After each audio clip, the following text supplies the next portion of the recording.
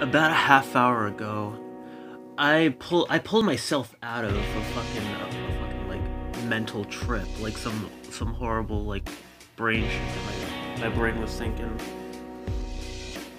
I like noticed that like I entered like violent thought patterns again, and like it was gonna take me nowhere but like just a horrible crash and shit. So uh, like this ability to pull myself out of it is something I've been getting better at.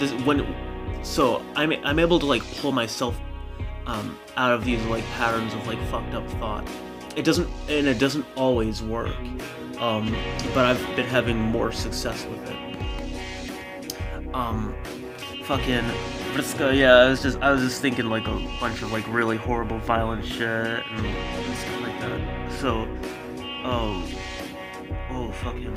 Sometimes I don't even know how I do it, but uh, yeah, like noticing it is the first important thing, but like and it's not a willpower thing. Willpower doesn't really isn't really gonna like save you from it. You have to have like you have to like acquire like this like a skill set and like in the thought patterns that'll be able to combat like violent and bad thought patterns.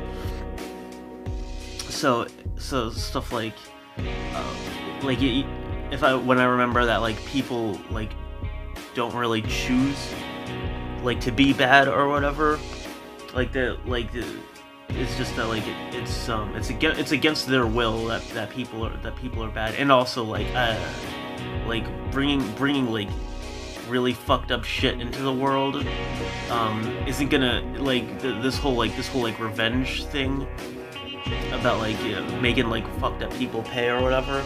It's not really this is short-term shit. This is like baby shit, right? You can't have your revenge and save the world at the same time.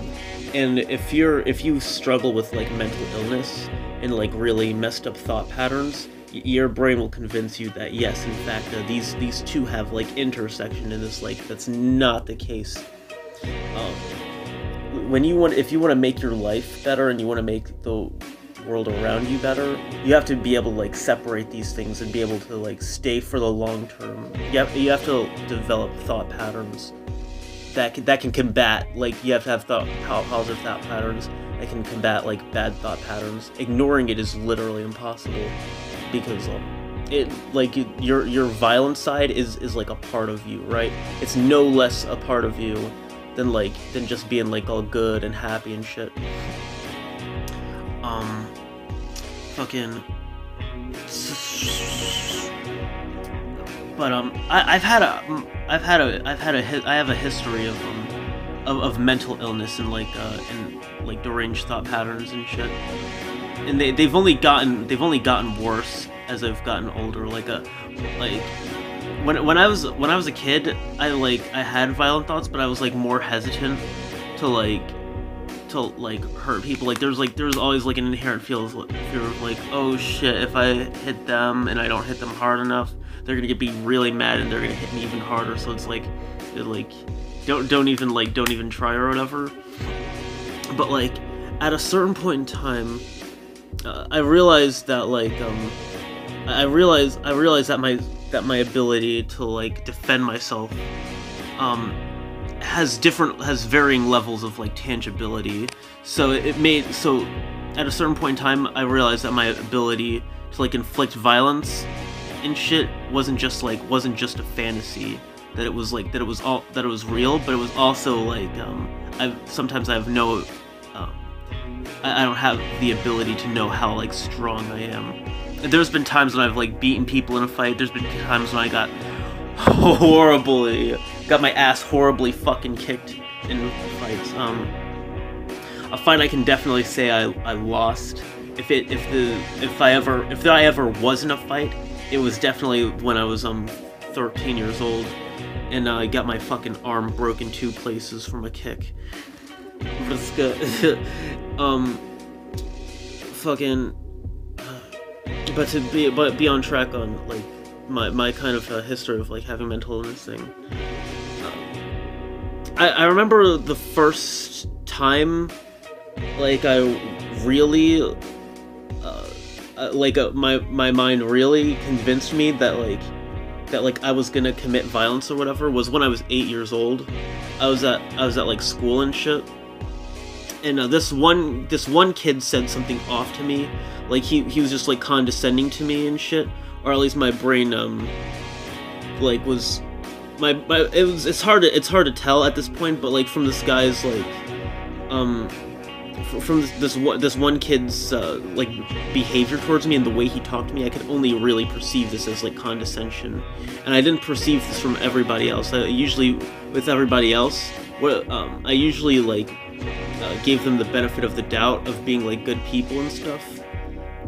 At least this is what my perception of what I used to believe is like now and stuff. It could very well be wrong. I could very well be full of shit, but for some reason this one kid, he was like taller than me, probably, yeah, definitely older than me, probably like a few grades above me and shit. Did I mention I was 8 years old? And he had tan skin, maybe he's like Hispanic or whatever. Just during recess, I was like, you know what? I'm just gonna end all of this.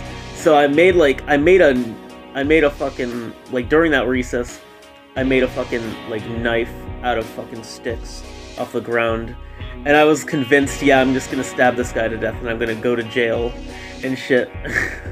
And so like I walk behind him like all menacing and slow. It's like, this is it? Am I really gonna do it? And then he turns around and he's like, huh? And then the teachers are like, what are you doing? I'm like, oh, nothing. And somehow I didn't get in any trouble for this.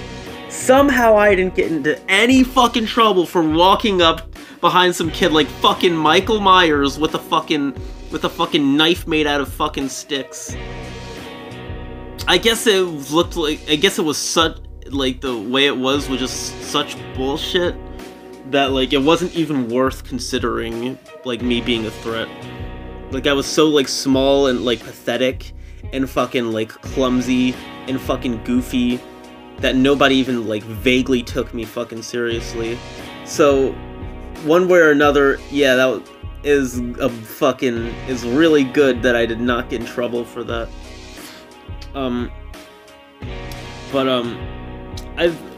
I think the earliest I can remember of like being filled with like dread from something is when I was like fucking 5 years old, and I contemplated the idea of like never being born. Like, what would it be like to never be born? What would it be like to not exist? That shit filled me with such like emotionless like horror. Like it scared me, but it also like left a feeling of numbness. Like the very thought of not being real, or of being in like purgatory, or being in blackness, or like being a ghost. Like just being a spare soul or whatever was just very horrifying to me. I don't know what the fuck I believed before I was 6 years old, but I remember Christianity and like God being like introduced to me when I was like five or six. I don't even know what the fuck I believed happened to you after you died. I think I believed in ghosts. Like I definitely believed in like ghosts and shit before then, but I guess I never really thought of like what happens after you die so much before that point. But yeah, my aunt and my mom told me and my two siblings that God's real and something Jesus, blah blah blah blah blah, and we were given Bibles and stuff. Like we were given like kid Bibles that showed you all like the cool Bible shit, like fucking Noah's Ark and fucking David and Goliath and fucking I think Adam and Eve or whatever. Like all the fun Bible stuff, not the horrible, awful Bible stuff about like fucking people getting like raped and awful, horrible shit, you know. So at that, during that, after like learning that, I was always fucking paranoid of after that point of like being watched. I think this made me like, I've always been insecure about like sexual feelings, even like in like teenage, even in my teenage years and like early adulthood. Even like I've been embarrassed as and like insecure as fuck about anything like related to sex. Like I tried a bunch of times. I tried convincing people that I was like asexual because like I was afraid of like people knowing what I felt and shit. It was like just, and I'm still insecure about like people knowing what I feel. But I think the way I coped with it a little bit is like making a joke out of it, like making a joke out of like my sexuality sometimes, or like just to kind of like get comfortable with like the thought, yeah, like sex exists and it's all wacky and silly. It's better for it to be wacky and silly than for it to not be exist and like shut myself out. But yeah, like I think I was sexually attracted to Britney Spears when I was a kid. I can't tell. I honestly can't tell. I might have been. I think I was definitely like attracted to like older ladies, like not grandmas, but like yeah, definitely like MILFs and stuff. To me that makes sense. It didn't even occur to me that that people who are like my age or younger, or like yeah, that people like within my like age group could like be even like romantic partners or whatever, because I didn't even look at them until I started going through like puberty and stuff and started recognizing, oh wait, yeah, girls exist. I for the longest time I didn't even realize that girls existed. It's weird. Like my brain just perceived them as being alien. Also, yeah, I'm autistic. If you can't tell, yeah.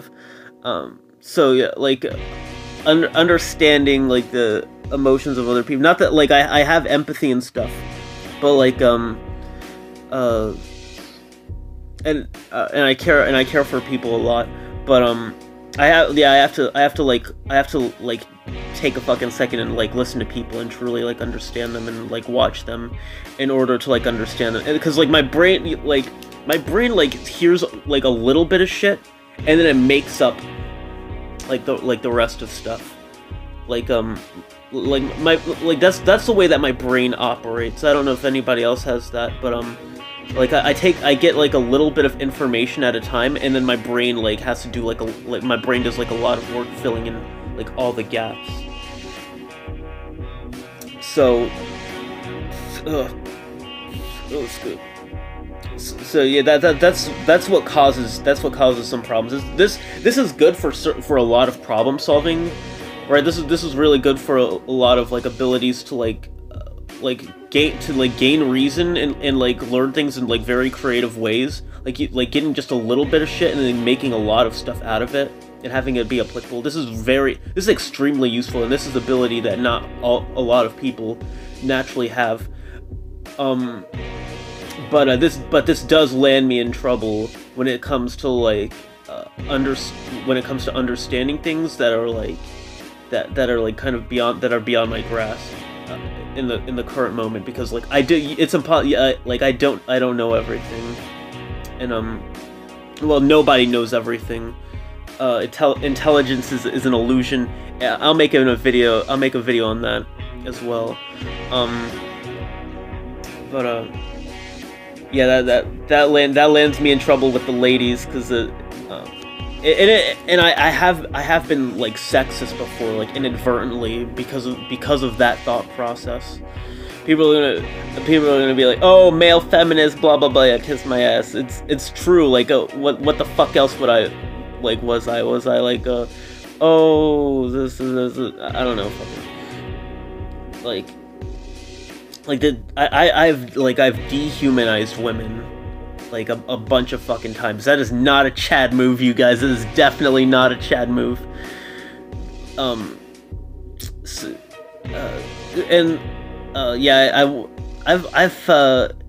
I'm gonna make another video talking about like my like sexuality and my like experiences and stuff. But yeah, basically, I'm like finally getting into like the point of my life where I can like understand like a sexual romantic partner and stuff like that. Where like I think I like have the ability to be ready for that. There's still a lot of bases to be covered, but Vrska. Fucking. Oh yeah, it was good. But I went throughout 3rd grade, 4th grade, and 5th grade. I was in special needs classes. I remember when I was 10 years old. When I was 10 years old, it was the first time I like contemplated suicide. Like I started like actually having suicidal thoughts. Because like seeing every day be the same, and like being in like special needs classes, being like in like a tiny fucking groups. Like my classes were like fucking 4 or 5 people max.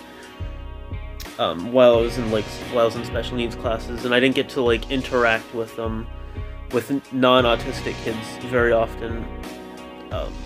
I've had experiences like being around like very low-functioning autistic kids, and it was like kind of horrifying to me, like because they would like wail and scream and shit and like make weird noises and stuff like that. I have a higher understanding of it now. In the time, it was very unsettling. Fucking. Oh, Vrska. My fucking thought patterns. Fucking. Yeah. I just the thought of like, yeah, this is never gonna end. I've basically like trapped in this fucking like prison forever. This like mind prison, never able to get out. And all I ever wanted to do was just like be able to like express myself in front of a bunch of people and like entertain people, get feedback from people, and fucking like be able to make friends, I wanted to be able to like understand people and not feel like I was a like fucking psychotic mess. And I didn't get that.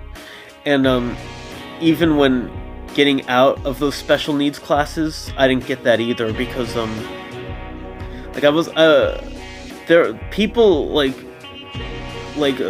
teachers and like staff like did a lot of things. Like when I was going into middle school, like they were trying to keep me in like elementary school for like an extended period of time. My 5th grade was still elementary school when it should have been middle school, when I should have been like around like peers and shit. I think if I wasn't in special needs classes, I think I would have done like way better. I think this could just be speculation, but I think I would have been like mentally just better, because I would have learned how to interact in a better way around people. Not necessarily that I want to be like normal. I'm very like happy about being like an outlier in like mental thought processes and stuff, and like communication style. But I would have liked to be around normal people, to like kind of like understand like social etiquette, which is something that I've like slowly grown over the years, and with no help from fucking teachers so much. That's not entirely true. There was this one in high school. I had a special needs teacher who's very helpful to me. She was very understanding to me. But yeah, for the most part, it was just hell, kind of. Like in middle school, the special needs shit didn't end, and in high school, it went away more. And high school, like high school was the time I could finally fucking flourish socially. Like I was bullied in elementary school, I was bullied in middle school. I was only bullied a little bit in high school, but really it was like just baby shit. Everybody, like, I mostly got respect from people. People like still thought it was weird, but like they were entertained by it, and that was enough for me. Like people didn't really understand like all the shit I was saying, but they were like entertained by it, and I think that was enough for me. I finally fucking felt like I belong. And after high school, for all the bullshit that I went through in it, like I was like I was nostalgic. I had nostalgia for it. I had serious nostalgia for it. I still do a little bit. I remember for a while after high school, like I graduated in 2017. I still had dreams where I was in high school. I still listen to music that I listened to during high school, like Lil Peep. Listening to him makes me very nostalgic for 2016 and 2017.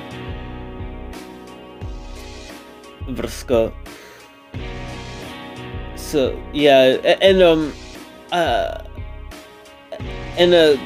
continuing this, I remember like when I first went on Discord, I realized going on Discord made me realize like how bad my social skills were. I was able to get like really like extreme feedback from Discord by being around a bunch of like fucking assholes who didn't understand me, and then like and then understanding why they wouldn't understand me, and understanding why my fucking my demeanor, my mannerisms would be like kind of like offensive and grating on people's nerves, because I realize from people, yeah, that like when I get overly passionate about stuff, I yell a lot. like I'm a loud motherfucker. This isn't necessarily this isn't always a bad thing, but you want to have volume control when you're talking to people, or because the microphones, like the way that Discord compresses audio, adds gain to the audio, so it's like if you're yelling, it's like really like it's insane. It's like fucking beating the fuck out of people's ears, and they can only handle so much, you know. And especially since I have such intense fucking energy, you know. And I have the ability to adapt my voice a lot. Like I've realized like how malleable my voice is, that I could. And I still do get loud when I get excited about stuff, but it's not as bad as it used to be. And noticing it, I'm able to control it for like a while. I forget if I was like overly loud in this video, but also yeah, sometimes like in Discord when you might not even be yelling or whatever, but if you raise your voice slightly, it's just like it's blaring like a motherfucker because of the automatic gain control and shit. I think if I get like a good microphone or whatever, it wouldn't be so bad. But yeah, let me think. Oh yeah. And also like finding other people like on Discord who also have mental illnesses, who also have like really bad thought processes and shit. Some people I've talked to have like borderline personality disorder. Some of them like I've talked to some people who are like legitimately like psychotic, or like or like sociopaths, or have other like shit that's really messed up about them or whatever.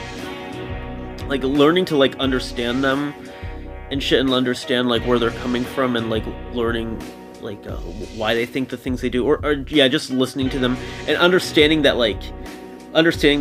that my brain contains this like bad shit, and I'm not just like this good fucking person.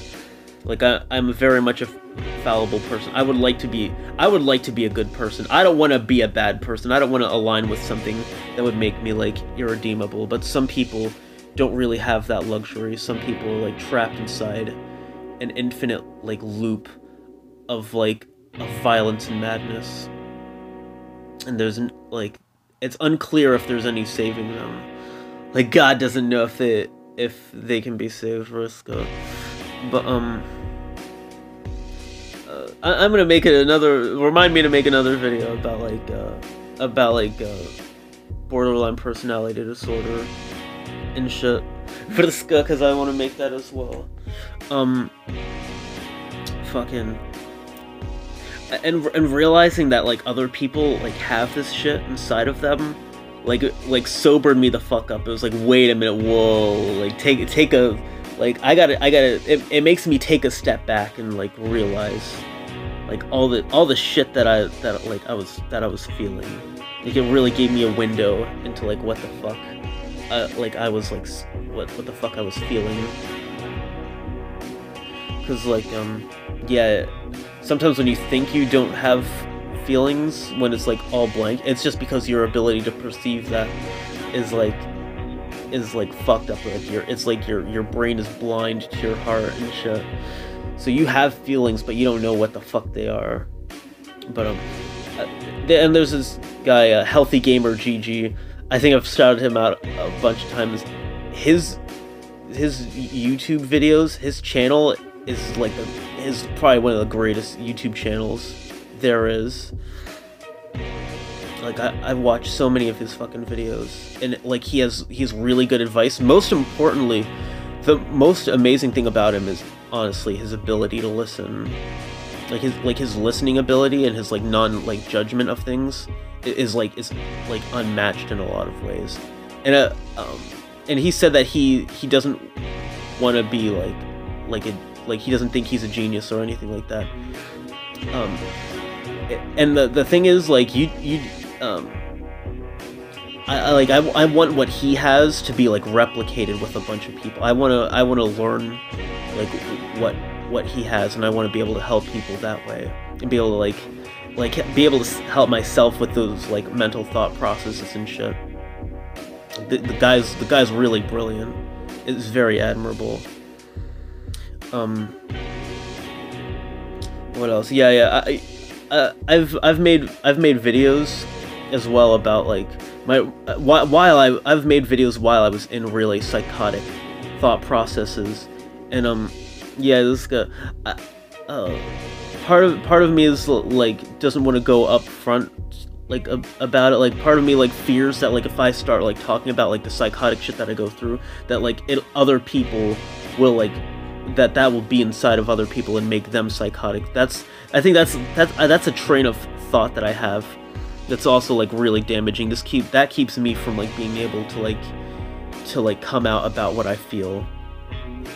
So I think being comfortable with the fact that I have like these fucked up thoughts, and like being able to trust like other people, that they'll be able to like understand like what the fuck I go through or whatever, and like yeah, like kind of like having faith in people that they could like understand if I break it down for them that way, instead of just being like a psychotic person who's all alone and shit. Like I don't want that.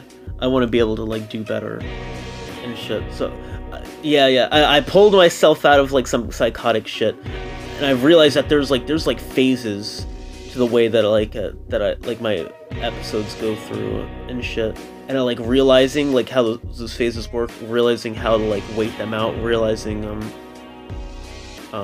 like how to combat those thought processes, and like what I can expect to like feel afterwards. I think is something really good.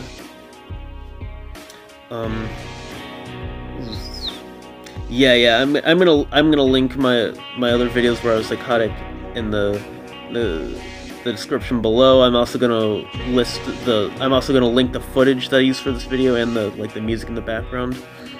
And I think that's all I gotta say. I think I wrapped this up pretty good. My brain's all scattered. It's hard for me to like get my point across in a linear way, but I think I did all right. And I want to make more videos like this where it's just me talking about just very in-depth subjects and shit. I think that would be very popular with the ladies. But yeah, that's all I gotta say for now. Hey, I'll see you guys.